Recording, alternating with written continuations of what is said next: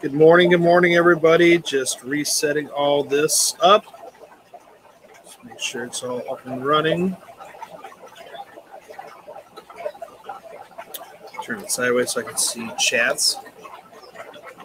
Right there. Perfect. Just give it a couple minutes for some more people to come in. Wait for Flip to end his live. I know Flip is going to do his live right now, so he's basically talking about the same thing I'm talking about. So today we're going to cover setting up a shrimp tank. Let me mute this. So today we're going to cover setting up a shrimp tank. There we go. Had to mute that.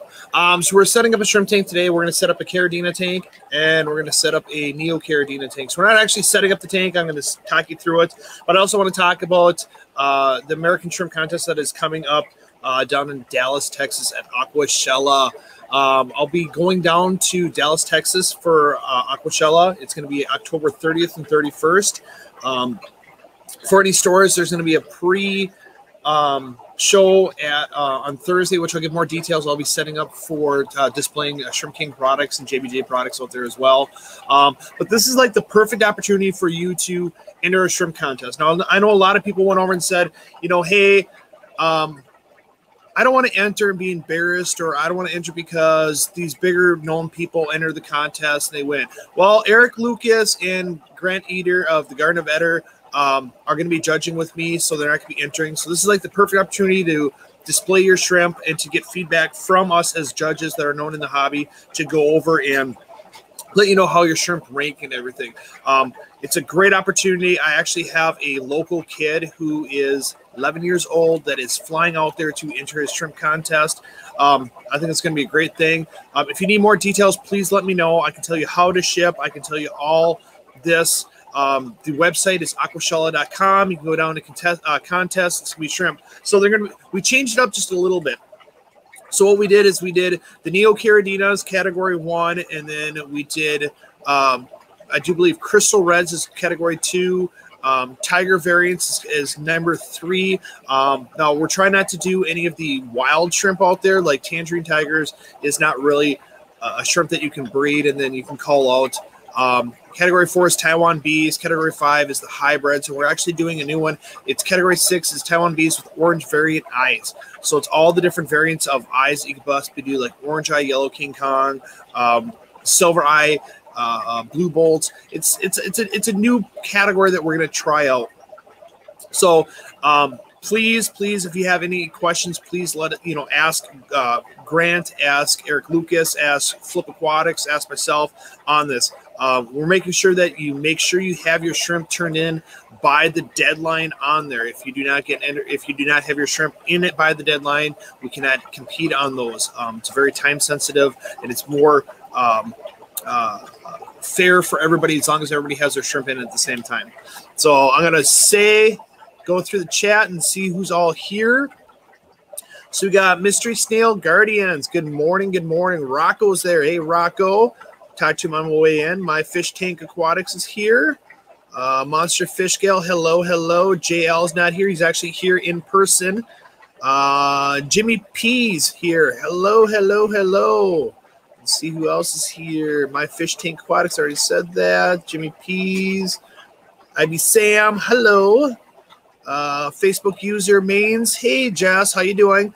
So I'm also streaming this on Facebook. So, of course, it just says Facebook user. I think you have to register with the StreamYard to go over and see your name. But, hey, welcome, everybody. Just trying to get good morning. All right, so hey, Chevy Fish, how you doing? I also, guys, want to talk to you about the Aquatic Morning Show. It's Mondays, Tuesdays, Thursdays, and Fridays from 9 a.m. to 11 a.m. It's a great show. I watch them in the mornings on my way here, so please join them. One of my moderators will throw the link down below, and that's super cool. All right, let's get back to setting up shrimp tanks. So there's 2 different types of shrimp tanks that you can actually set up. You can set up a caridina shrimp tank, and you can set up a Neo shrimp tank. Now, everybody says that Neos are more hardy. What I think a lot of people did is they considered Neos more hardies because you can use tap water for them. Anything that you can use tap water, they consider more hardy. I think for having shrimp, if you have RODI water available. I think caridinas are simpler because you don't have to worry about the KH in the water because you're only dosing GH. But I can get into that a little more. So the basic things that you're going to end up probably needing for setting up a shrimp tank is you're going to need, see if I got this on the side here, a TDS meter. TDS meter is great, or what you can do is you can use a GHKH test kit. It does the same thing. I think the TDS meter, if you have multiple tanks, is so much easier. It's a matter of just plugging in. As long as you don't dose fertilizers and you use RO water, you're going to basically know where you're sitting. The ideal water parameters for Neocaridinas for the TDS is at 220 to 300. That's what I keep mine at. So we're going to go through the Neocaridinas first. And then it's a GH of 6 to 8, a KH of 4 to 6. You should always cycle your tank with healthy bacteria, which I have that right there. So let's start from the ground up first. So for Neocaridinas, you can use inert sand. So you have stuff like just normal inert sand, which I'll lay it right there. Just black. You can use pool sand. It works completely fine. I do recommend to people that they go ahead and rinse this off first, because when you put it in your tank and you add water, a lot of the granules will actually float. So we got the sand. We also have Eco Complete, which my green screen is still on. I have not shut that off. That's still kind of funny. So I'll have to do that before my next stream. So Eco Complete is right here. It's a great product out there. It's inert. It's crushed lava. Now I know a lot of people go over and say, look, you should go ahead and use this because it's got nutrients in there for plants and it's got bacteria. It has some, but not a lot. I mean, if you're going to go over and you expect this to grow tons of planted tanks, it's not going to do it. You have to use fertilizer. You have to use root tabs on there. So, and then what you're going to end up needing from that, you would either add tap water. Now, if you add tap water, please know your water quality in there. Add Prime. Prime is great. It takes out a lot of the chlorine out of there.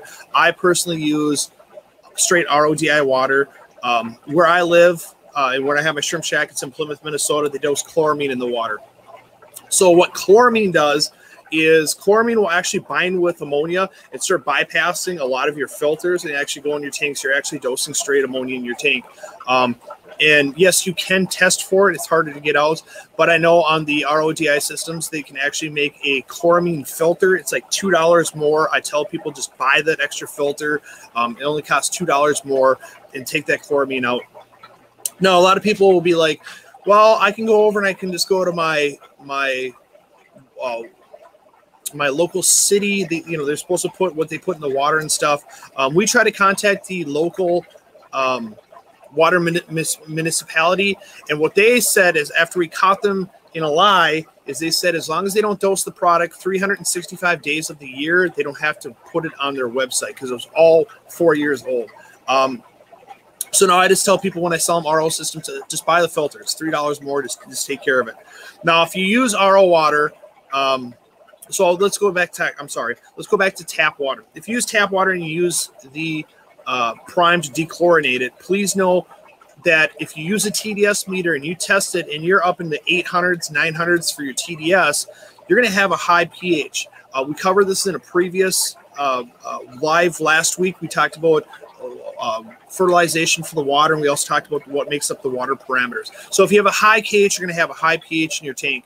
Shrimp usually like Neocaridinas like it in the mid 7s. Can they be up in the 8?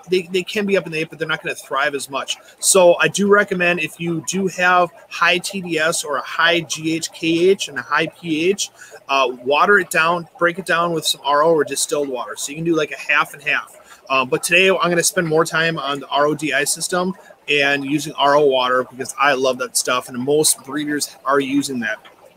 So there's a few products. I'm going to grab some of them, get them all ready and stuff. There's a few products if you're going to use RODI water, and I don't carry every single product out there, but I'm just going to kind of go over some of the stuff I use. If you're going to use RODI water, there is some remineralizers. So if you're going to remineralize for, I use it down here, for Neocaridinas, there's a product that Shrimp King makes. It's called the GHKH. It works great. It's in a powder form. I tell people it's a great product out there. If you got a bunch of bigger tanks and stuff, this works great because the powder does last more than water. I always tell people, you know, everybody's like, well, the instructions are on there. Yes, the instructions are on there, but please base it off the numbers from a test kit versus what it says on the box. It's so much easier that you actually test your water versus following the direction on there. That's what I do, and that's what a lot of other people do. So that's by Shrimp King right there. And then we have a product by SL Aqua. We got two products that you need for their product. If I get this on here and kind of stay in there. There. They used to make a product called Red Wizard. So Red Wizard was a great product. They had the caridina version, which was called the Blue Wizard. But they made a Red Wizard version. The person that was bringing it in said that SL Aqua actually discontinued it. They actually did not discontinue it. It just made more common sense for that person selling that instead of selling one bottle of product, they actually have to now sell 2 bottles to make up what was in the 1 bottle. It was then said that the Red Wizard did not have KH in it, but on the video that they tested for, it was actually only a half a gallon of water. But if you actually used the proper amount, like an average tank is like a 5 gallon and 10 gallon, it actually had the right KH in there. I like the product. I love the product. Everybody loved the Blue Wizard and Red Wizard. After the person lost his contract, they gave it to Ultimate Nature Systems to bring in, and then they brought in the less known product called More. More is a product that was the same version of the SL Aqua GH and the GH-KH. My thoughts and opinion is if a company like SL Aqua has 5 different lines, I don't think they're actually spending all that money for different product research and coming out with different products. I think they just went over and had the same product. They just put it in different bottles to hit different spectrums. So that's the product that is currently in here from SL Aqua. It's called More, which is kind of concentrated. And then there is a product that I personally use here. Here it is. It's by Brightwell. It's called Brightwell GH-KH. It's called Neocaridina KH and GH. Now, it is more watered down. It's more forgiving for the beginner person on there. Now, on this one, the bottle itself, the lid, I tell people put their thumb over it, shake it up really well. The squirt top is not the best squirt top on there, but it is what it is. But when you put it in your water, it should look like milk going in your water, and it's a matter of any remineralizer, you put it in there, wait a couple minutes, it's going to dissolve in there, and then you can check it with your TDS or your GH-KH test kit. I use this for all my small tanks. All these tanks that are in back of me right here, I use the liquid version. It's so much easier for me. I can just put my TDS meter in there like so, and then just do a pump, kind of mix it around with my net, check my TDS meter, and I get my reading. It's a great product out there, so that's what I end up using.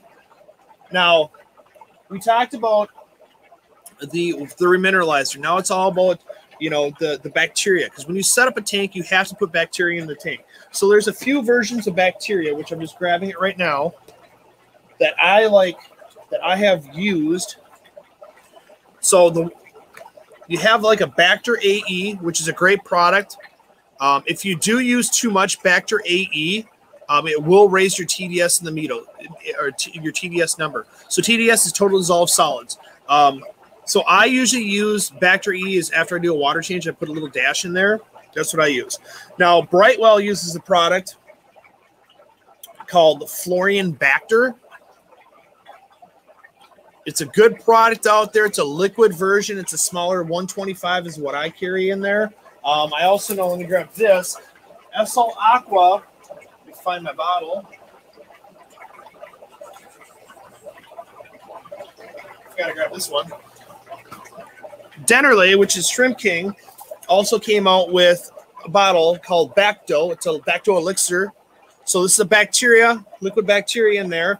I've been product testing this right now, so it's been going quite well. I just want to get some more product testing done, and I'll start carrying it on my website for all the Shrimp King lovers out there. It's a great product. And the product I'm currently using, which I got introduced to about 4 years ago, and it's what I use. And people come into my store and they say, "Hey, Joe, why are these batteries in your tank? What are those vials?" That's why I just tell them. I said, "It's the bacteria I use to cycle my tank. You don't have to put these vials in there, but I keep them in there because then people ask about it, and then I could sell them it." So the product is called Protobio Startup. So you have the startup and you have the Bacter kit. So what's good about this stuff is each vial is ranked for, I do believe, a 10-gallon tank. So this will treat a 10-gallon tank right here, and this one has 6 different vials, so it's in theory it's 30 gallons. It's a 2-step process. So first what we end up having is we have the Bacter kit. So what you end up doing is you end up putting your soil in there. You fill it with like a ½ inch of water, so it's above, and then you open up these vials. There should be 2 vials in here, and it'll say specifically on there soil. So you open these 2 vials and you dump it in there. The vials, just glass vials, where you open up, you break one off, break off the other one, kind of like this. I'll show you right here. And then you wait a ½ hour, let the bacteria get around in the soil. Then you fill up your tank, and then what I do is I end up putting my right amount of GH and KH in the tank, and then I open up the second vials, which is this right here, show it on the camera, the startup. And then I dump them in there. Now, they advertise that if you do this, you can put livestock in there within 6 hours. So what they do is there's one called Biodigest Start, and the other one's called Ammonia Start. So what it does is the Ammonia Start binds with the ammonia that's in the tank, and then allows your livestock to be in there. Now, it doesn't take the ammonia out. What it does is it allows you to do a water change and take that out in time. I like using this because I have gone over and been known to over-order shrimp, and then I have to set up an emergency tank because I need a spot for them. But what I do is I use a seeded filter, put the seeded filter in there, set up the whole entire tank, put this in there, and then within 5 hours, I put shrimp in there, and I've had success rate. I've had baby survival. I've had all that. So I love this product out there. Sorry about the green screen. I love this product out there. I do have it on my website. It's a great product out there. So now we got the bacteria. Now let's talk about putting stuff in your Neocaridina tank. So there is actually, let's do with rocks. We talked about this before. So there's a bunch of different types of rocks. We have Okostone, which is also called dragon rock. It is a clay-based. I did have a customer come in and said, hey, but there's 2 different versions. There's a black and a red version. It's still all clay-based. It's an inert rock. Okay. Then we have slate, which is inert, and then we have lava rock, which is inert as well. Then you start getting into the more prettier rock, which is like this. This is Ceru stone. It's a great product for aquascaping. I like it. Let's show it on camera right here. But the problem you have is you see all this white? That's calcium. We talked about this. This is going to raise your KH in the water, which is going to make your water harder. So this is one that if you're going to use for Neos, do accordingly. You have to know what goes in your tank. So if you put this in your tank and you're using tap water, you are going to have super hard water. So what I would do, if you're going to do that, I would actually only dose for GH in the tank and then use this to raise your KH in the tank. Some people use cuttlefish bone. I've never been a fan of using products from other animal or for other purposes into the tank. Crushed coral. Crushed coral is made for saltwater aquariums. Some people use it for cichlids because cichlids like, excuse me, cichlids like harder water. Don't use it in your shrimp tank. Don't. If you need to raise your just your KH in your tank, use the product like I said. Use the KH conditioner. It raises the KH. Use the product what you're supposed to do. And then cuttlefish bone. I mean, if you're putting straight calcium, like a big block of calcium in there, it's going to constantly leach out that calcium. Don't use it. Just use what you're supposed to use. I tell people, stick to products that are made for shrimp. The companies that specialize in shrimp have spent a lot of money doing product research on it, and that's what they end up using. If you start looking at the breeders, the Flip Aquatics, the Eric Lucas, BipedShrimp.com, the Garden of Eder, we use the products that are supposed to be made for shrimp, not, hey, I'm going to grab some cuttlefish bone because those are only $4.99 and stuff like this. I know it costs a little bit more money. It's $12.99, but use the product. It's a great product. Next one is cholla wood. I call it cholla wood because I'm from Minnesota and everything else. Yeah, Minnesota. This is a great product out there. What happens is this is actually a cactus. It's harvested in New Mexico and it's harvested in Arizona. My harvester is Don Cholo. He's 82 years old, drinks his Jack Daniels, cuts wood for me all the time. So what happens, you just throw this in your tank. It's going to float about 2 days, and it's going to waterlog and sink down. What's going to happen is the bacteria that you put in your tank to cycle your tank is going to start eating at the sugars inside this wood, and it's going to produce this white moldy stuff. It's called biofilm. Anytime you put a piece of wood in there and you have bacteria, you're going to get this white foam. It's biofilm. It's 100% natural. Please don't freak out. It's a great product out there, and it's cheap too. So then we have that. So then we go to, I like using almond leaf. Any type of leaf litter. Now, I've had people go over and say, hey, I need to lower my pH, so I'm going to add an almond leaf. An almond leaf is not going to lower your pH. It's going to, like, minutely bring it down, but for you to lower the pH for what you want, let's say you're at a 8.4. You need to bring it down to 7.6. Don't do it this way. Do it with RO water. Cut the water down, and that's going to take the KH out of the tank to drop it down. You literally have to have a whole tank full of these, and your water would look like tea if you want to go over and lower it that way. Best way to do it is cut it with RO water. What's good about almond leaves is the bacteria is going to break this down. So the shrimp not necessarily, oh, it's a little hard. It's cute. The shrimp not necessarily eat this. What happens is the bacteria breaks this down, and then what happens is shrimp do scavenge on that. So how I do it is depends on the size of the tank and how many shrimp you have in there. I have a tendency not to overfeed my shrimp. If you overfeed your shrimp, what could happen is you could pollute the tank with waste. So what I do is I keep a piece of almond leaf in there, and I go over, and that's their scavenger. When it looks like a skeleton, I pull it out. Now, I've seen some YouTube videos that people said they boiled this. Don't boil it. I never boil my wood. I never boil my leaves. What happens is the hot water will break down the fibers in here, and it won't last as long as what you're supposed to. If you need to, soak it. Soak it is the best way out there. I've never had a problem. I've been doing this for quite a few years. Some people said, oh, I got pests in my tank. I've never had pests from it. Leaves and stuff do get fumigated. I've never had an issue with any of that fumigation leaching into my tank and killing off my shrimp. I just haven't done it. Know the source where you get stuff. If you go on Amazon and you see almond leaves for $2 and it says 20, 30 of them, they're probably not the best almond leaves out there. So you should be kind of aware. I like the ones that are a little bit thicker, a little bit bigger as well, because I can break down to the size that I want, and I just throw it in the tank. It's a great product out there. Now let's go to filtration. Okay, there's a lot of filtration you can use for the shrimp. Okay, I personally like using the dual sponge filter. There it is right there. Why I like using the dual sponge filter is that if you need to set up another tank, you can take one of the filters off and you can transfer it to the other tank and speed cycle your other tank. There's two different versions and stuff like this. We have the 2831, which is made up to a 5-gallon tank.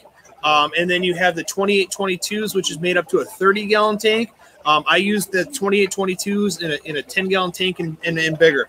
This is a great product. Now, the one thing I don't like about it is these little suction cups. These little suction cups, they do fail in time. They just kind of like start letting go. I've tried to purchase these sponges or these suction cups. They literally want $6 for 4 of them. It's cheaper just to buy the whole new kit. Now, what also happens is over time, there's this plastic tube right here. This will actually slide down. There's 4 small holes and start slowing down your flow. All you have to do is take it out and move it a little bit, and it's going to work just fine. It's a great product out there. All right. Then you have just the single sponges. Single sponges work really good. You can actually tilt them on the side and cause flow in the tank. So a lot of fish stores will use this product because it's easier for them to do water changes by just pulling it out and just doing your water change that way. It's a great product out there. And then you have hang-on backs. If you use a hang-on back for shrimp, I would definitely use a product.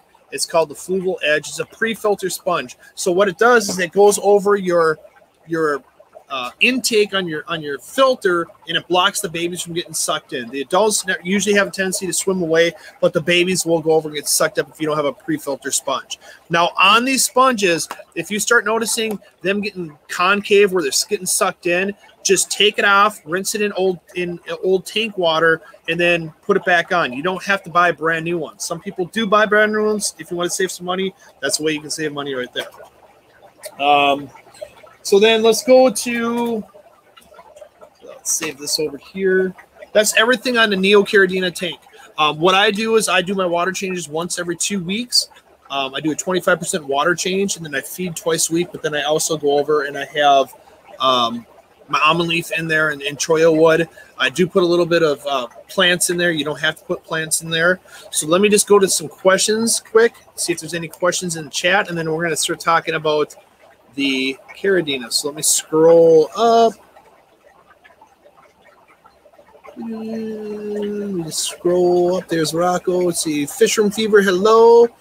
Yes, please hit the thumbs up. I appreciate it. If you haven't subscribed, please subscribe. Let me just go. Hey, Chevy Fish. There's Aquatic Morning Show. I love it. I'm going to actually pin that up there. Boom. There it is. Boom. I haven't got to the question yet. So, there's that one right there. Let's keep on scrolling down. Like and hit. What's this one? I keep waiting to see the 3. I like this comment. I keep waiting to see the 3 easy flex payments pop up on the screen. Yes. Okay. So there's been other companies that actually do this where they allow people to go over and do payment plans on stuff. Well, technically the store gets paid for it, and they have to do it with other company and stuff like this. I have thought about it on the bigger tanks, but this is my sentiments. If you come to my store and you're trying to buy 5 shrimp in there at $25 and you can't pay $25, maybe you should hold off a quick second on this, or you can just talk to me. We can work on something. But I like that. That's so.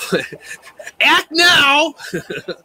Okay. Let's see. Keep on scrolling down. I do have a salesman voice. Yeah, I've done a lot of sales in my life with other ones. I used to sell auto parts to car dealerships nationwide. I had fun doing it. It got really stressful. It got so stressful that I started having blurred vision on my phone calls because it was a high-intensity one. I do like helping people out. All right, my shrimps. Let's see. My shrimps are still living but not thriving.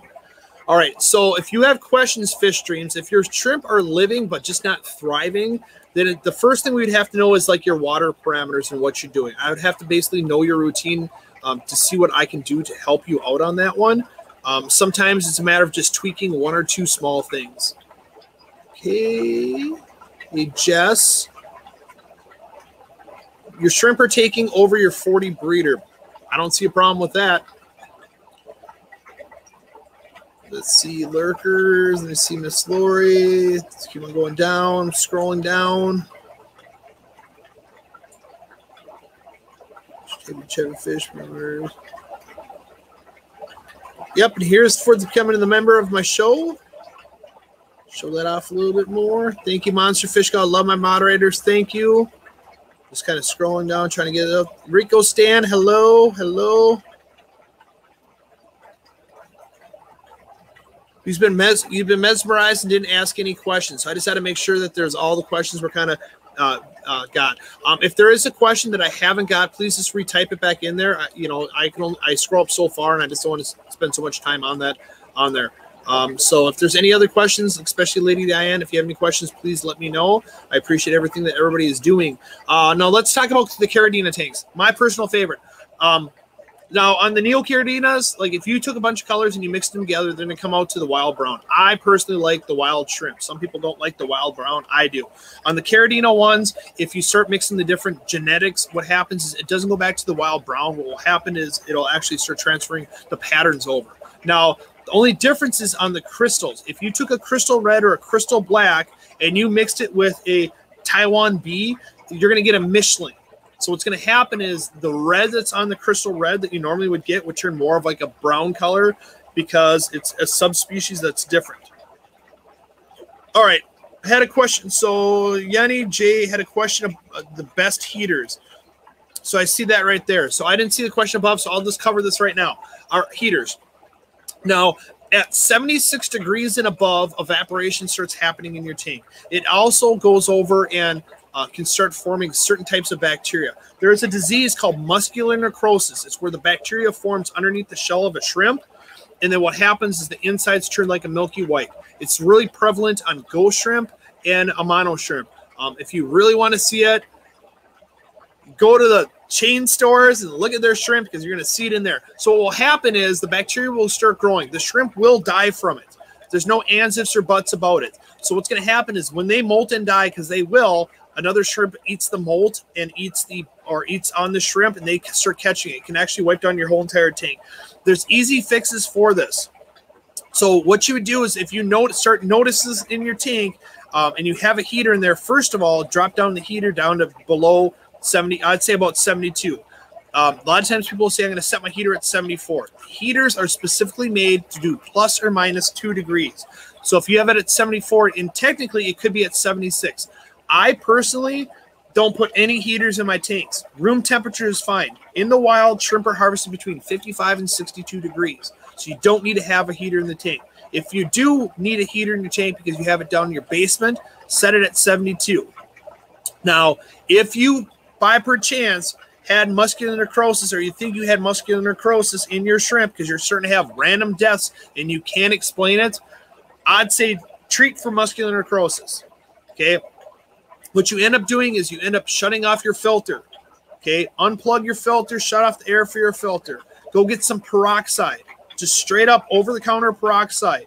It's 8 milliliters for a 10-gallon tank. Squirt that in your tank, let it sit there for a half hour. Now, peroxide is H2O2.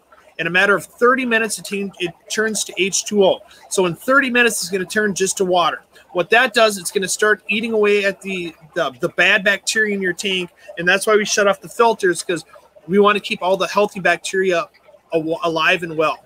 So after a half hour, plug back in your filter, turn back on your hang-on back, and guess what? It's going to be all fine. I have a tendency to do that twice in 1 week to make sure that the muscular necrosis is all dead, and then I introduce fish slowly back in, or shrimp back in the tank. All right.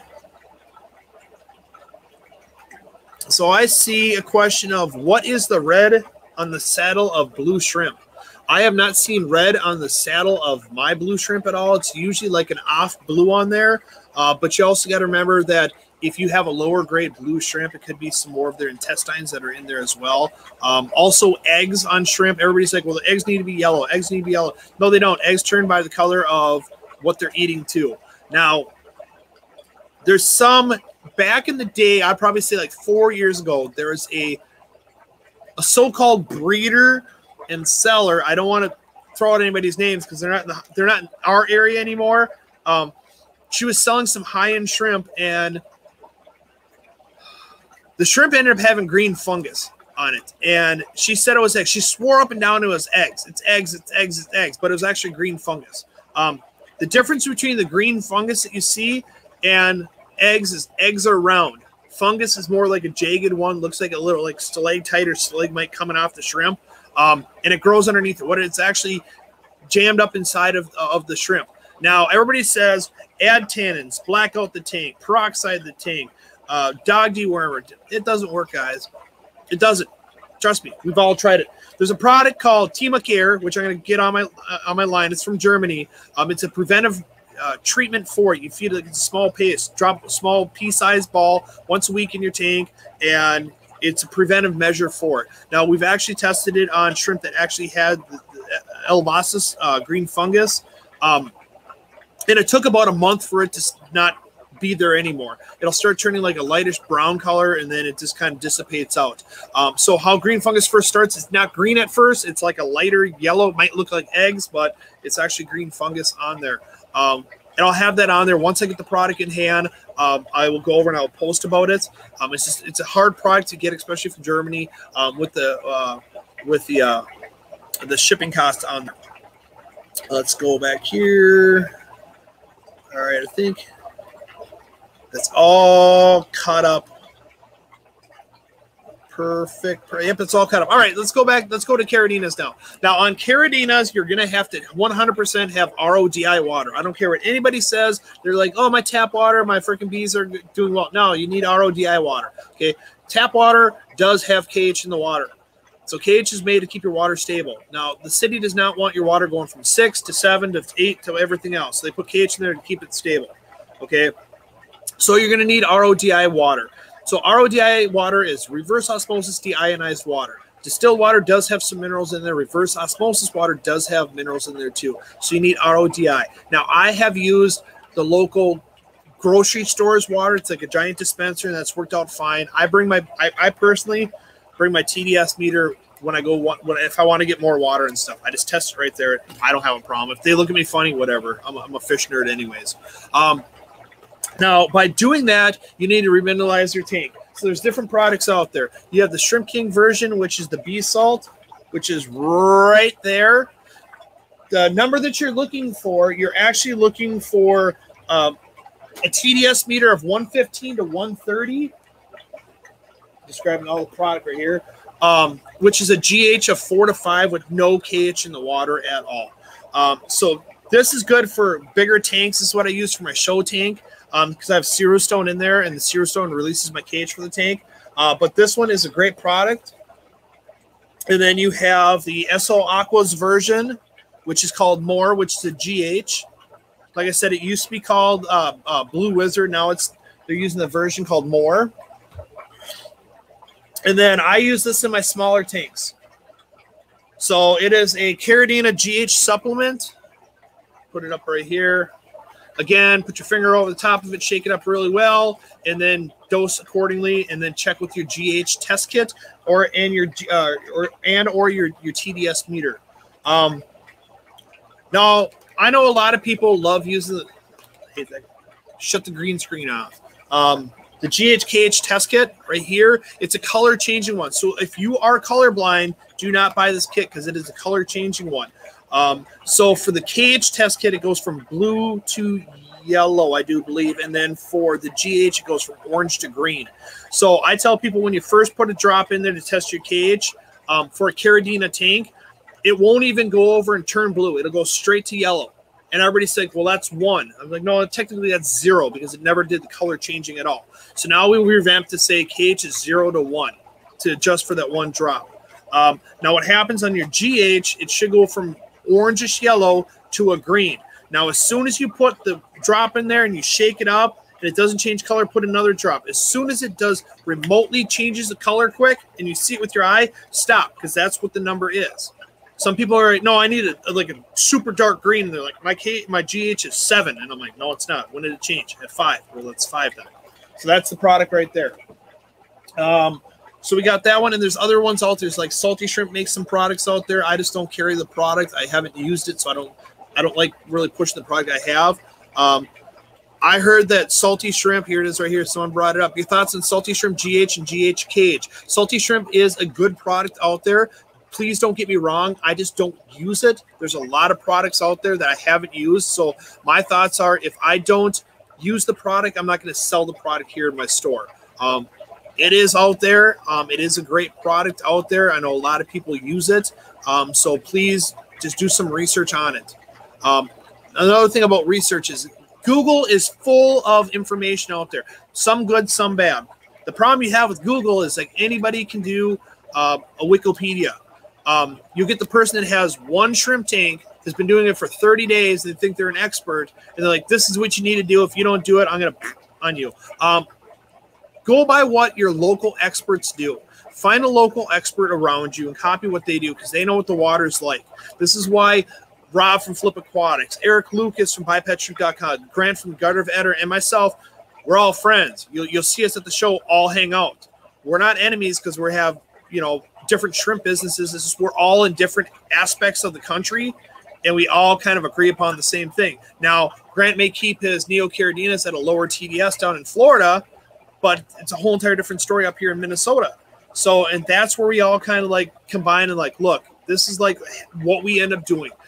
If you buy shrimp, kind of match the parameters with the breeder that already has them on there. It just only works great. Don't stress out the shrimp enough. So let me get this on here. Boom. I just noticed one of my CO2 tanks ran out. Got to roll and get this thing filled. I'll catch you all later. Sounds good. I thought it was a CO2 question, but it wasn't. So, all right, have a good one. Thanks for watching. All right, now let's go to the soils that can go in the Caridina tank. Now, on the soils, you cannot use an inert soil. Eco-Complete and sand. It doesn't buffer. You need to have an active soil. Active soil, what active soil does is it actually lowers your pH in the tank. So how that ends up happening is because you have no pH in the tank, which allows the water to buffer down. Now, there's a lot of products out there. I like using this, and there's been a lot of videos done on it. It's the Shrimp King Active Soil. They also have Scaper Soil. It's the same product out there. The millimeter is roughly about 3 millimeters for the size of it. You put it in the soil. It does break down over time. It does not release ammonia in the tank. I like using it. It is nutrient rich to a point. You know, can you put this in your tank and that's all you put in your tank for plants? No, you need to add other stuff. But the active soil allows it to go over and get buffered down. Now, another thing I want to talk about is the quality of product, because there's a lot of buffering substrate out there. Fluval makes a product. There's a lot of out there. If a soil is being made overseas, what a lot of the higher end soil do is they heat the soil up to 400 degrees and they seal the bag. So when you look in the bag, you have little moisture droplets in there, and that's because it was heated up in there. So a lot of the companies that specialize in products for shrimp do spend the money out there for it. There's that. There is, let's see here. Here's the Protobio soil. So this stuff is 1 millimeter for size right here. So if you're looking for more of a carpeting plant, I would suggest this. This works great for using like Monte Carlo and stuff. It does break down a little bit faster. It doesn't release that much ammonia in the tank. If it does, I've had good success rates on the Protobio with baby survival out there. Okay. Then the other product I have in my store is Brightwell products. So I carry their brown active soil because some people want the brown soil versus the black soil. So I do have the brown soil. It's kind of showed up this camera right here. It's a nice brown. It's about 1 to 2 millimeters on here. I have it in the 2 pound, the 5 pound. I think I have the big 25 pound bag. There's other products. You have Amazonia. So Amazonia out there releases ammonia for the next 6 months in your tank. It's great for a planted tank, not necessarily for shrimp and everything. You're gonna have to wait some time before you go over and put shrimpies in there. You have the Fluval makes a product out there that you see at the local chain stores and stuff. It does buffer your stuff down, but it does break down really fast, turns more like a powder. There's a product that I product tested out there. It's called Platinum Soil. It's supposed to kind of represent almost like what Amazonia does. Now, what it does is instead of releasing ammonia, it releases ammonium in your tank. So you're going to get the reading of ammonia in the tank, but it's actually ammonium. That's what I have in my 10-gallon tanks on the bottom. The problem I have is when I use that one, I started noticing the soil after about 2 months started going like a grayish color versus the brown. I asked the vendor about that. He couldn't give me no answer on it. So it's like, I'm not going to carry the product in there. I did originally put my boas in. I transferred my boas from my 2.5 gallon tank. The colony started getting bigger, and I put them down in the 10 gallon tank down there, and I started having some random death. So of course I yanked them out, and my tigers are doing good in there, but that's about it. So that's my personal opinion on that one. Let me see this right here. Hey Joe, I have a 3 gallon upgrading to a 10 gallon with the canister. Can I use a sponge filter from the old tank for a couple of weeks? For instance, like, yes, you can. It's in theory shouldn't even take a couple weeks. It could literally happen within 7 days. A sponge does carry tons of healthy bacteria in there. And then you can also go over, and if you have 2 sponges, you can actually take that 1 sponge when you put the soil in there and kind of squish it out on top of your soil. It's going to work out great for you. All right, so that was the soil. Let's go over the rocks then again for you. So in the Caridina tanks, you are not going to use Zero Stone. It has KH in the here. You're going to start having fluctuations. Your shrimp are going to die. Use Oko Stone. It works great. Or slate or lava rock. Put the almond leaf in there. Put the cholla wood in there. Put some moss in there. They love it. Now, the other products I want to talk to you about is I use Bacter AE. Gotta shut off the green screen. Gotta shut it off. Bacter AE. Whenever I do a water change, I put a little dose of Bacter AE. If you use this on a consistent basis, this will raise your TDS in the tank. It's a great product out there. I don't necessarily use it for the bacteria in there. When I dose it, if you have shrimp in the tank and you dose it, the shrimp are going to end up eating it versus producing the biofilm that you occasionally want.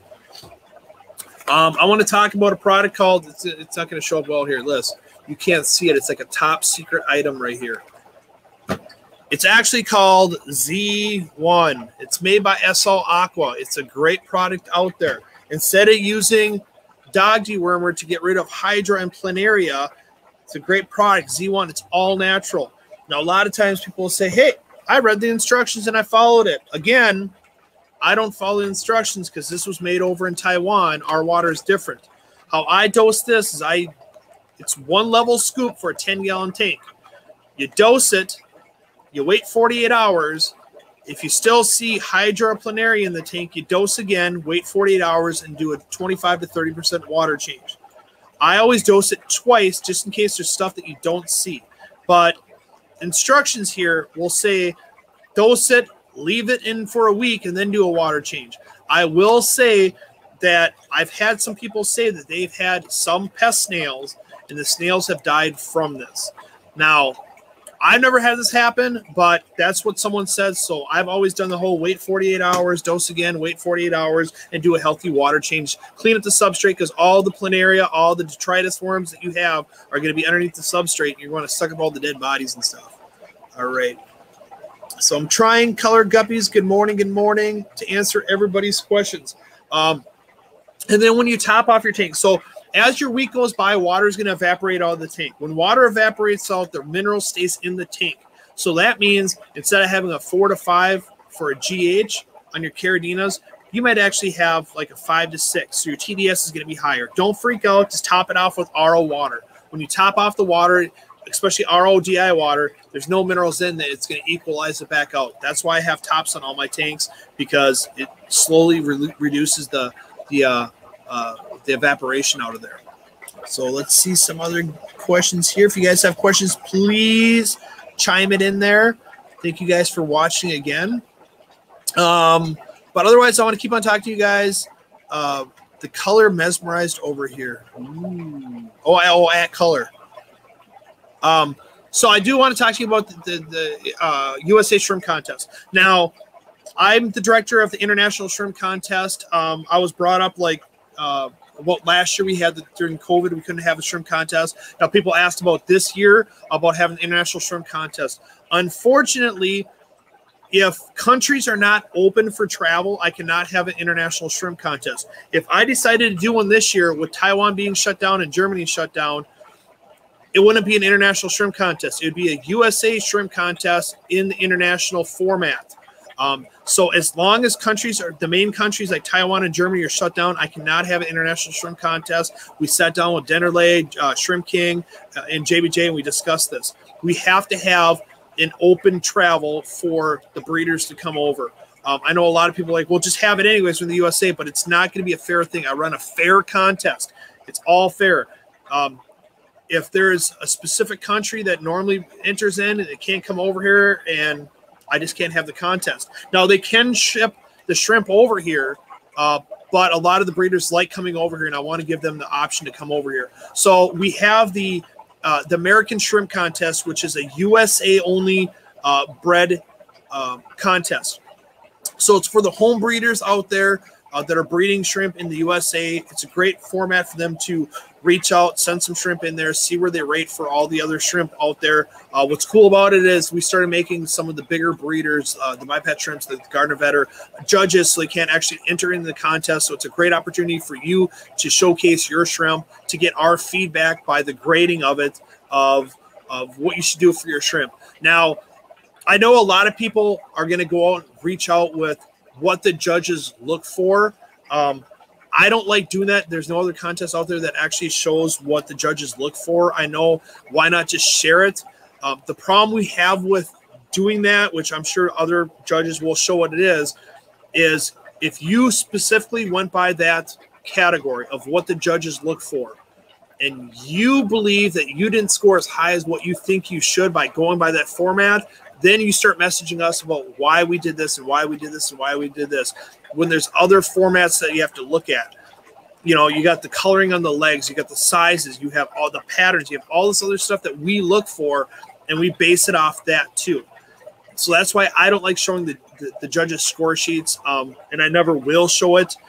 It's just kind of what we've all done. Some people will show it out there. I tell people if you want, you can reach out and you can ask me what my opinions are of what shrimp you should do, and I'll help you with that. When the shrimp are shipped to the show, the convention center, it's attention to Flip Aquatics. I tell people if you're in Minnesota, you can bring them to me. I can just fly them out there. I'm a judge. I can't put them in the tank, so I don't know what's going inside the tank. All I do is I show up there Saturday morning with Eric and Grant, and we judge each tank individually. We look at that specific tank. 5 shrimp are in there, so we choose the best 3. So we'll grab a male and then usually 2 females, because you should have a male in there so that you're constantly breeding. And we go from that. Now, that's why I tell people you should always go over and ship 5 or 6 shrimp. Don't ship 3, because there's been times when people ship 3 and 1 died and they get disqualified because they don't have enough shrimp in the tank. Don't ship 20 of them, because the rules state, I think it's 5 or 6, the best 5 in the tank. We choose the best 3. Now, what's nice about this is everybody's like, well, I don't get I don't get money for this, and it's like it's not about money. This is about showcasing your shrimp. It's about building the hobby up. It's really nice when you win a category. Let's look at back like at 2017. I entered the international shrimp contest. My sole purpose is to beat one person, because they were online bragging about how they're going to beat everybody back and forth. I wanted just to beat that one person. I ended up winning my category 1, which had the most entries in there. For a newcomer in there, that's a great thing. And that's what exploded my passion for this. I got that. I'm like, oh, wow, I can do so much better and stuff. And I started going more and more. And 1 tank led to 2, led to 7, led to what I have here. So let's see here. Yes, and there is a discount code if you watch the Aquarium Morning Show. It's TAMS on the website for 10% off. So let's hide that one back right there. Please hit the thumbs up. I also have a subscription. If you're in Minnesota, I have membership programs here. It gets you 10, 15, and 20% off. Depends on the tier you do. If you're in Minnesota, it only makes common sense for you to do that to get the discount at my store. All right. Hey, question for Joe. Is 350 TDS too high for cherry and blue dream shrimp? No, it's not. You can raise shrimp at 350. You can raise shrimp at 400. You can raise it at 450. We have to go over and cut a guideline to it. So I say 220 to 300 is ideal for it. Yes, at 350, you can raise your shrimp in there. But if I went over and I said, yeah, you can do 350, and someone said, well, can I do 400 then? Oh, yeah, I can do 400. It's just, when do you stop on the number? The ideal number is 220 to 300, but 350 is adequate for it. Boom. Timbo, good morning. Good morning. Morning, Chevy fish right there. Does Joe ever relax? No, I don't. I get up in the morning like this. I drink my coffee. Even at shows, I'm super energetic. This is how I am. I don't drink. I don't do drugs.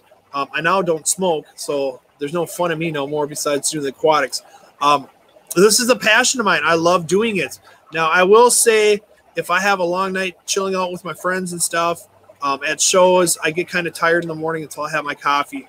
But I am pretty intense. I'm really passionate about what I do.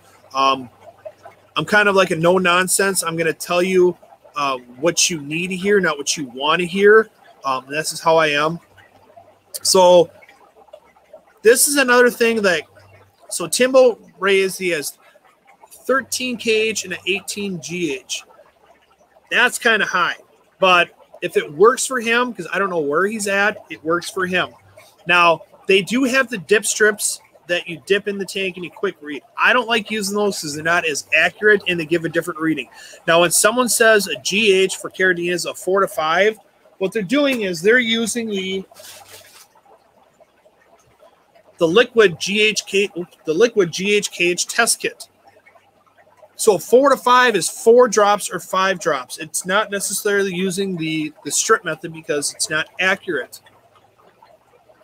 All right, Utah liquid test. Okay, perfect. So Utah, that is super hard water. So what I would do, if it's for your Neocaridinas, in your picture, I do see a big old fish in there that might like it harder like that. For Neocaridinas, that is a bit high. I'm guessing that your pH is close to 8, if not a little bit higher in the 8. If you want to drop that down, what I would do is I would cut it down with RO water or distilled. That should drop it down. But if your fish are happy in there, like I see the fish right here. Oh, you can't see what I'm doing. I'm actually circling it with my thing. You know, so be it. Utah could have hard water in there too. If you want to know more, you can always shoot me a message and I can start looking into that a little bit more. And that's another thing I do is, like, if I don't know the answer, guess what? I'm going to find the answer for you. I've had some people say, you know, hey, Joe, I want you to do water changes for GH or for caridinas. It took me a couple weeks, but then I ended up doing it. So if you want to see specific things, just please let me know. I want to do more interviews too. Thank you, Chevy Fish, for saying I give some grid information. If there's anything on here that I haven't answered, please leave a comment in here. I answer all the comments that are in here, whether or not it's a thumbs up or a thank you or got it. You know, I at least read every single message and I respond back to it. All right, perfect right here. So Timbo says, the cherry seems to die one by one for what looks like failed molts. So, all right. So on shrimp, you have a good molt and you have a bad molt, which is called a failed molt. Now, when a shrimp molts, it should look like a full shrimp, just the exoskeleton of it. That's a good molt. If all of a sudden you see a shrimp laying on their side and they're kind of like twitching their feet, usually that's a tendency the water's too soft.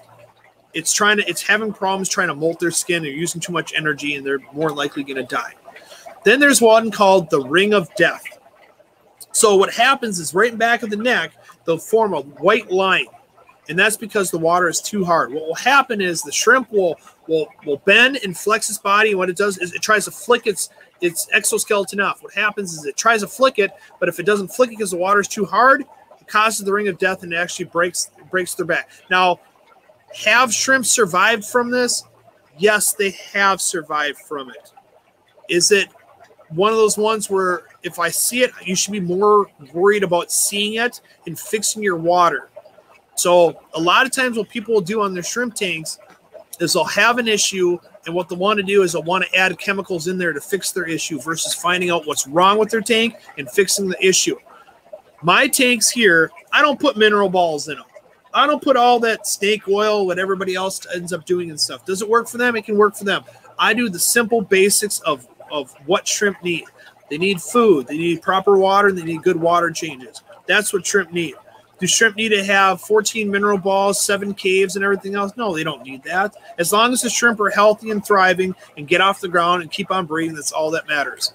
If shrimp all of a sudden in your tank stop breeding, it's usually that they're not comfortable or they think the tank has enough shrimp on it as it is. If you want to add more shrimp, like these 2.5s up top, I've had over 300 tanks there, or 300 shrimp there. What I do is I add more moss to it. It tricks and makes me think the tank is bigger. Let me read this one. I haven't even read this. Joe, I think I got really lucky by buying the private breeders of gold line yellows and dark cherries. I'm overrun with shrimp and no one wants the yellows when I advertise. Luckily, I love them. All right, so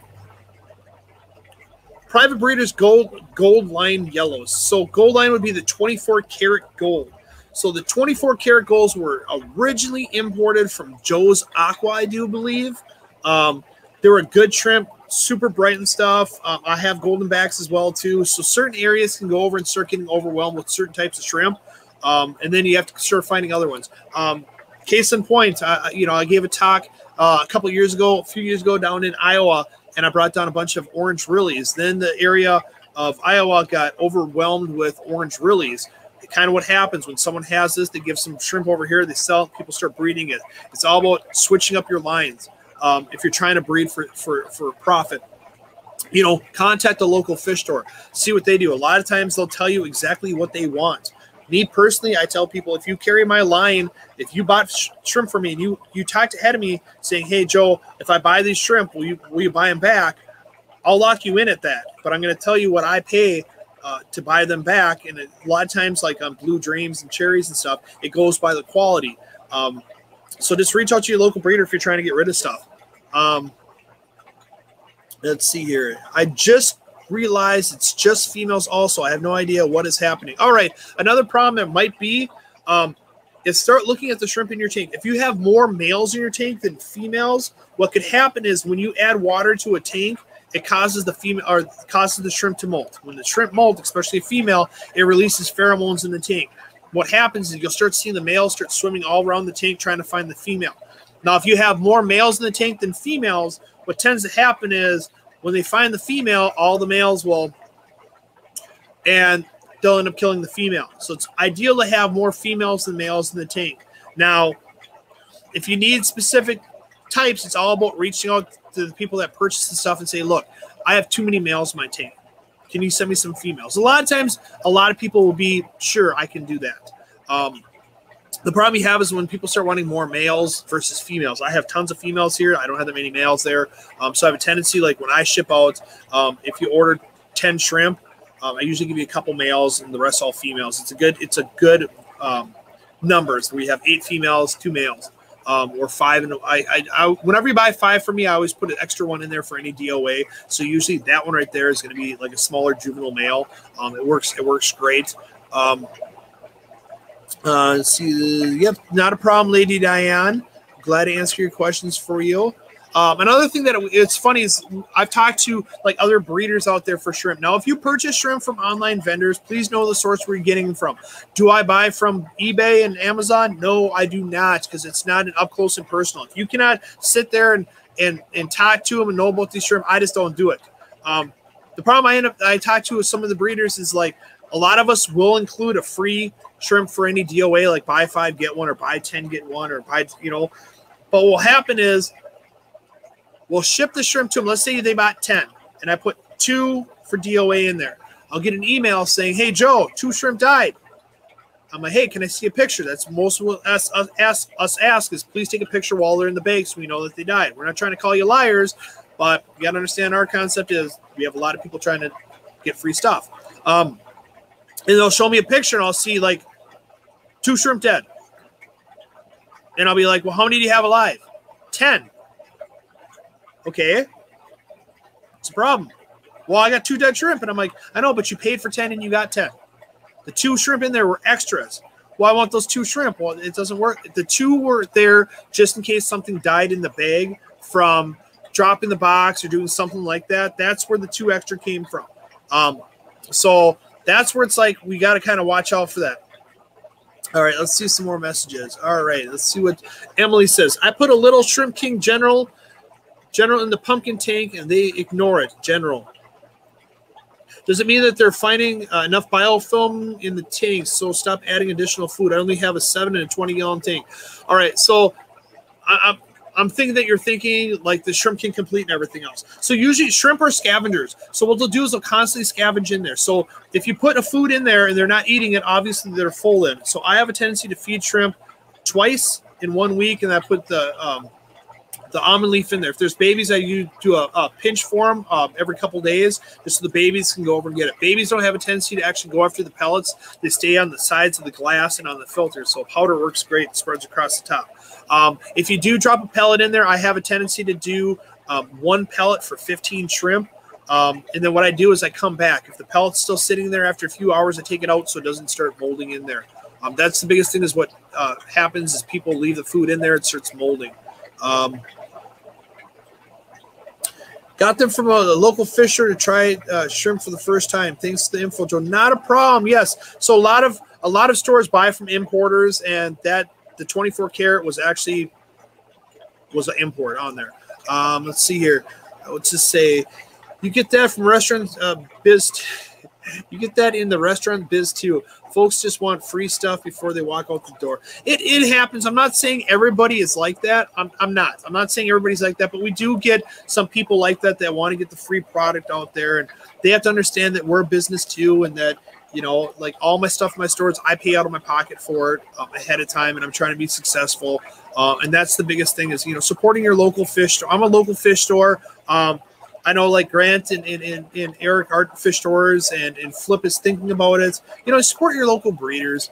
That's the biggest thing. I know a lot of times people say, well, there's a lot of breeders out there selling. So when I started, there's only like 4 or 5 out there. And then what would happen is every 6 months, all of a sudden you'd have 20 or 30 shrimp breeders out there and sellers. And then what would happen is a few months down the road, they found out that it's harder than what it seems, and then they would die off. And then it was always stuck back to the 4 of us out there. There's other breeders out there. I'm not bad-mouthing any of the breeders. Just know the product that you end up getting. Also know that, you know, if you get products from us, we stand behind our products. And then, but if you all of a sudden purchase other shrimp from, let's say, Amazon or eBay and introduce them to the tank, more likely they are imports. And diseases do happen then too. And then if that disease affects that shrimp, disease is going to affect our shrimp as well. So no babies yet, Emily. Be patient. Usually in the wintertime too, usually in the wintertime what will happen is shrimp will stop breeding. What happens is the barometer change. So when the barometer changes, they just stop breeding. So wintertime, we never ever get shrimp. There's ways and flukes and tips about it. Like if you know the weather, like here in Minnesota, we get a lot of below zero, but all of a sudden we might have a day that goes 30 degrees up. You could actually look in your tank to see if there's any females that are saddled. And then the day of the warm-up, the barometer rises, do a water change there, which tricks them to start breeding again too. It takes a lot of time consumption, but it helps here and there. So again, I want to thank everybody out there that was watching. If you have any more comments, please leave the comments down below. I will check them out. I want to thank my moderators. You guys are awesome. I want to thank the Aquarium Morning Show. They're on Mondays, Tuesdays, Thursdays, Fridays from 9 a.m. to 11 a.m. They will also be down in Aquashella Saturday and Sunday on the Aquashella YouTube page doing the morning show from 9 to 10. I will also be on there with Rocco and Jess. Hey, Tyler, look at this. Tyler's here from last week. What is so funny is we talked about using muric acid on Cirrostone, and he went home and he made a concoction. He actually cooked some Cirrostone to get a lot of the GH and KH out. Now, the reason why he did that is on a Cirrostone, all this white is calcium. All right. So in theory, yeah, you can put muric acid in there and it'll take off the surface. I mean, it's not going to get all the way through, but the purpose behind it is instead of releasing a lot of GH and KH at one time, you're breaking down a lot of it to make it so it doesn't release as much. That's what Tyler's going. I love the video. We were talking about it, then he ended up doing it. You got, yeah, he's like, dude, I got my sizzle on. It was a cool video and everything else. You should actually, hey, Tyler, go on your page and share it on my page so people can actually watch it. So if you go into the Joe Shrimp Shack, Tyler will have it up there. All his products are up on my website as well, all the fertilizers. We did talk about his fertilizers. He got a sizzle on. So let's see his last message. So glad to hear that. I can use a baby reduction. Thank you so much. So glad I subscribed. Thank you very much. Again, guys, if you guys ever want to go over and be part of the membership program, I'm going to be starting to make more membership-only videos out there. I do believe it's $2.99 a month is the first tier, which is 10% off, and then it's $5.99 for 15% off, and then it's $19.99, which gets you 20% off. If you're setting up a shrimp tank, obviously do the $19.99 because that's going to go over and get you the more bang for the buck. It also supports me a lot on the videos. Please keep in mind, YouTube does take 30%. I'm just trying to do this to get more people out there and concentrate more on my YouTube. So thank you for subscribing. If you haven't subscribed, hit the subscribe button, leave a like, leave a comment, watch my other videos. Peace, everybody, and I will check you out next week. Keep on watching my shorts. Thanks, guys.